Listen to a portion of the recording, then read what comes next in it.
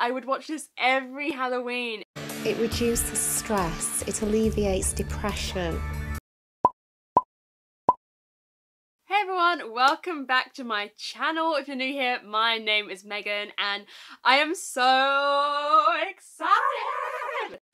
Are you on drugs? For today's video. You may remember a couple weeks back I did a video recommending books based on my favourite Disney Channel shows from back in the day. Hannah Montana, Wizards of Waverly Place, That's So Raven, and today I'm doing the same for Disney Channel original movies. So these are the movies that were on the Disney Channel, like weren't in cinemas or anything, so we're like a little bit low budget but we loved them for it, you know? I have gone with some of my favourites and some obscure ones as well. So I was looking through the list of all of them and I was like, I love that film!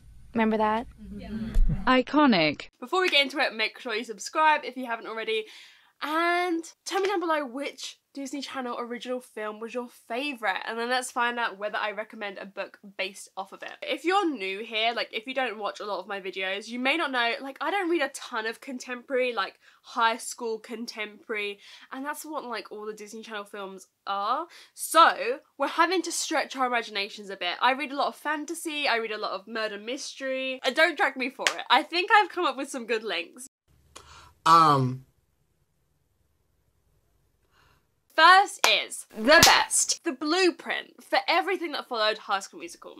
High School Musical. I recently rewatched all three, like a month ago maybe, and in my opinion they stand the test of time. I watched them with Tom, and Tom thinks that the second one was the best. I think the second one's the worst, but he, as a non-nostalgic viewer who really could not care less, he thought number 2 was the best. This is not what I want. This is not what I planned. For me, the best thing about this is the cast of characters. Honestly, Troy and Gabriella can suck it. Like, they are, if we're real, they are the weakest part. Well, maybe not Troy, but Gabriella, especially on rewatch, is annoying as fuck. However, Kelsey, Ryan, Sharpay, Chad, oh my god. The ensemble is the best part of this. And it's just all about them learning how to be teenagers and work with what they've got and figure life out. And so, something I think has major High School Musical energy is the Diviners series by Libba Bray. Ah! Very disturbing. Go see a counselor. Ugh. I'm not crazy. I think I'm right. Evie O'Neill kind of reminds me of Sharpay, but obviously Evie is our protagonist, and honestly, we all wanted Sharpay as a protagonist at some point. I mean, we did have Sharpay's Fabulous Adventure, but let's not speak about her. We don't need to. Like, we don't need to touch on it.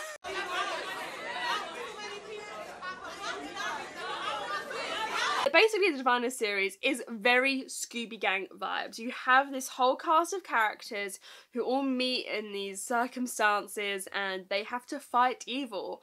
They don't have to fight the American high school system, they just have to fight evil. I love this series. I can't wait to read the third one. I know it's all out now, so King of Crows, which is the last one, is out. I haven't got that yet.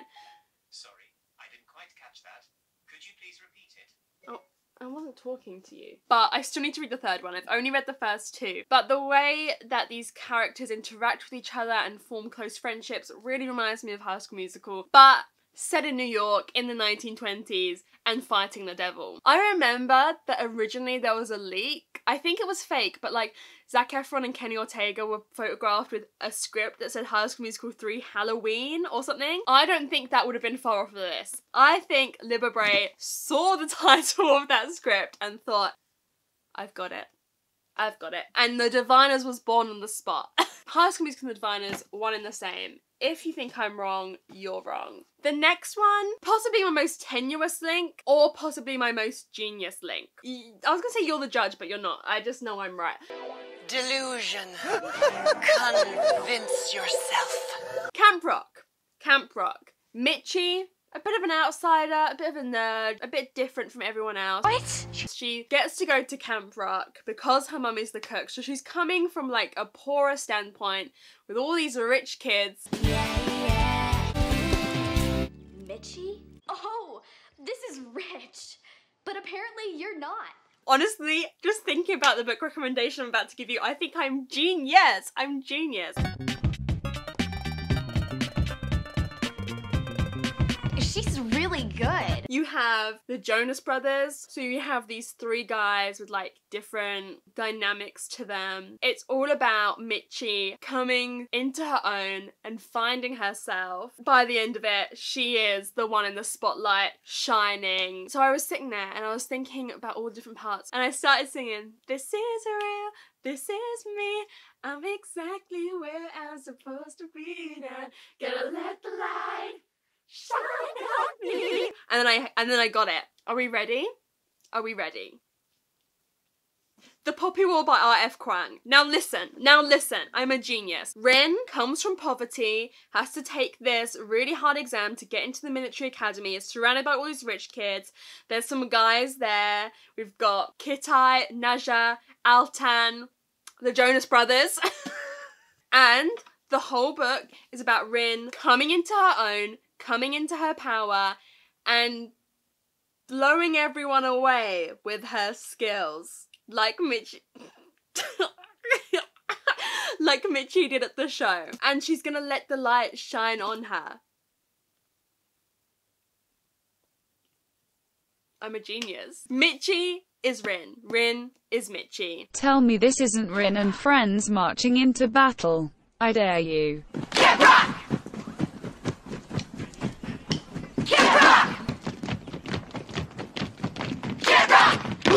I loved The Poppy War. I think I gave it like 4.75 when I read it, but honestly it's a 5-star. The way that this book, stepping away from the camp prop comparison, but genuinely the way that this book deals with Chinese history and bringing it to light is so important. There's some really difficult parts of this, you know, trigger warnings for sexual assault, violence, death, murder, genocide, war. I think it just does it so well, and it's such an important book that we all read. I remember I read a particularly difficult scene in this, and it's a scene, you've probably heard about it, chapter 21, that everyone finds really hard. And although I did find it really hard to read, in politics I have studied a lot of things like that and the specific event that is modelled around, and everything that happens in that scene is true, has happened in real life, is happening now. I think that makes it even more shocking, reading it through that lens and realising, like, this terrible stuff happens in real life, not just in fantasy books. And this does a great job as well of not glorifying war. I think war can often be, like, really glorified in fantasy books, like, oh, we're just going off on a little jaunt to, you know, take over some kingdoms, kill some people, well, hey. But war is horrible and brutal and terrible, and I think that The Poppy War does a great job of showing that. But yeah, Michi and Rin, Rebecca, listen, I'm right, aren't I? I just need her approval. I'm right. Same character arc. Exactly same character arc. You can plot it. One is just a Disney movie, one is a book about war. Next is a book ahead of its time, Halloween Town. I watch this every year at Halloween. Spooky shit occurs. Bit like Buffy the Vampire Slayer light, you know, like for young kids. I just loved it. I would watch this every Halloween. It reduces stress, it alleviates depression. For this, I'm going to be recommending, if you're wanting a bit of spooky vibes, The Graveyard Book Neil Gaiman Volume 1. So this is a graphic novel adaptation of, I think there is a book called The Graveyard Book, but this is a graphic novel version of it, which I really, really love. I have got the second volume of this, but I've only read the first currently. This is about a young boy whose parents are murdered, but I think he manages to crawl out of the house before the murderer finds him, and he crawls into this graveyard where the ghosts elect to protect him and to save him from the murderer and to look after him and to raise the child. So he is essentially raised by all of these ghosts, and I think he's called Silas as well. Yes, Silas. So Silas is not a ghost, he's kind of like an undead figure who is the boy's main mentor, and what this takes you through is just like little events in his life. I think there's like 5 chapters of all just kind of the paranormal stuff that he gets up to. And what I really actually like about this is that each chapter is illustrated by different artists, so you get a wide range of artistic styles to see. This is just perfect for the upcoming festive?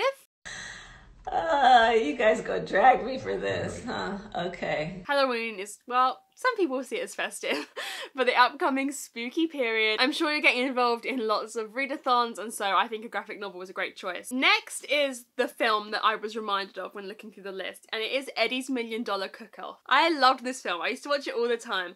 I think it's about a baseball player, isn't it? I think it's baseball. He's definitely some kind of sports player, and he just falls in love with cooking. And it's about him learning to cook and like not being great at it at first and learning how to do it. For this, I decided to go with the recommendation where the character loves to cook, and I've gone with Heartless by Marissa Meyer. I have taken the sleeve off just because I really love the hardcover as it is. Bling, bling, bling! Bitches is mad! This is a Queen of Hearts retelling where Kath loves to bake. She loves to bake, and all she wants to do is open a bakery with her best friend. However, she's an eligible girl in this kingdom and the king wants to marry her, and she's like,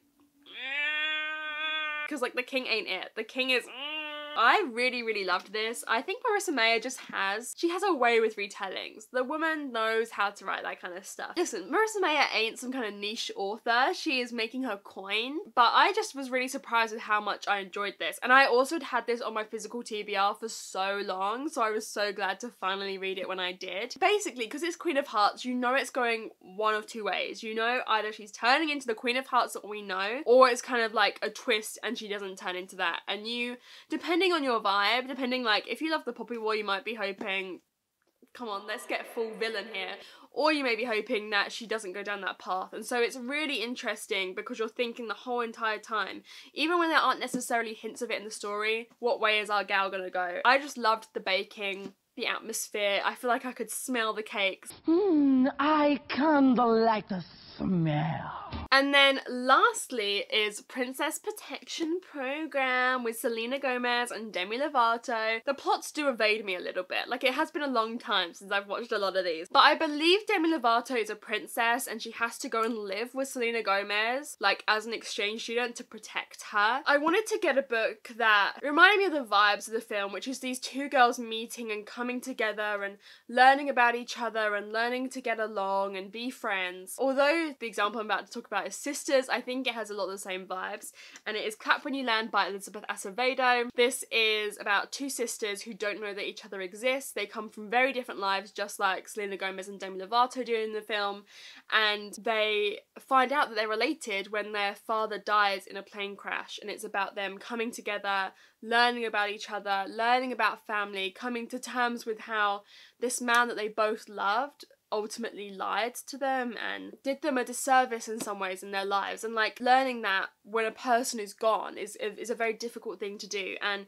Elizabeth Acevedo just does family so well. I'm constantly amazed by how incredible her familial relationships are, and this is told in verse. Not all of her books are, but this one is. Elizabeth Acevedo's way with words, I think she is one of the best contemporary authors, if not the best, one of the best contemporary authors that we have at the moment. Just their relationship and the growth of their relationship is really great to see. So yeah, would definitely recommend this. So there we have it. That is all of my recommendations based on Disney Channel original movies. Let me know which of these films was your favourite back in the day, and if you agree with some of my genius recommendations. Like the Poppy War, honestly, when that came to me, it was a moment. It was a moment. I hope you enjoyed this video. Also, let me know if you want to read any of these books, if you're going to be picking any of them up soon. And yeah, I will see you very soon in another video. Bye!